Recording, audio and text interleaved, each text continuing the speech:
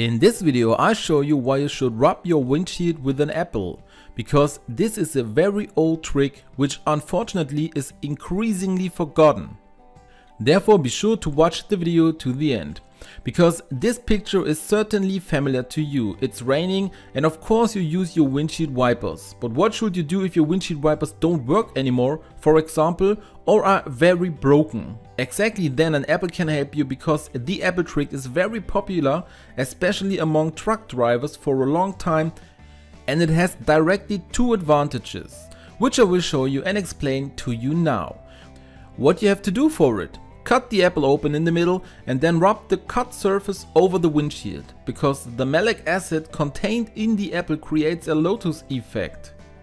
This means that water simply rolls off and does not stick to the windshield. This gives you a much better view even in the rain, especially if your windshield wipers have failed and you have no other way to clear the windshield. With this apple trick you can at least see enough to drive to the next garage or even a little further home.